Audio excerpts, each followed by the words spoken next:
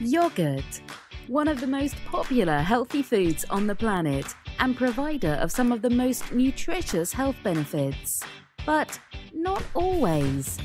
Some brands of commercial yogurt are pumped with dry milk, maltodextrin, additives and sugar. Why? Those elements make the yogurt thicker or increase the shelf life. Some people find yogurts made with them even tasty, however. In some cases, they reduce the amount of the good, healthy bacteria and downgrade the best dairy food in just a sweet pudding with yogurt taste. The good news is that you can achieve all of the health benefits of yogurt, its thick texture and authentic taste, 100% naturally by making it yourself. First, you need to understand the difference between the cooking process and fermentation. Cooking mixes ingredients and kills bacteria. Fermentation is a process in which you create the ideal environment, allowing the selected good bacteria to grow and multiply.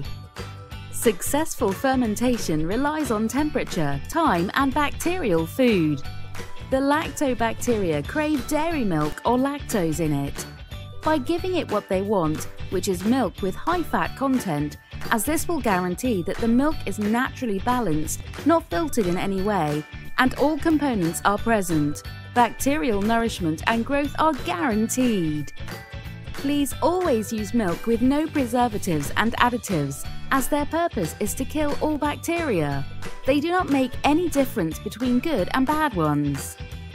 Once you have the right milk, please boil it, as in this way you can evaporate the water in it.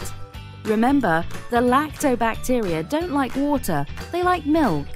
The boiling process also reduces the amount of competitive bacteria, making the yogurt's bacteria the stars of the show.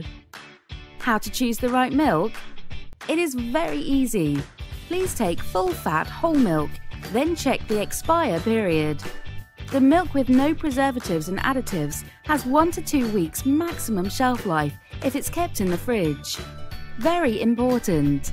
As we are surrounded with any kind of bacteria, it is important to decrease the number of all other competitive and sometimes bad bacteria.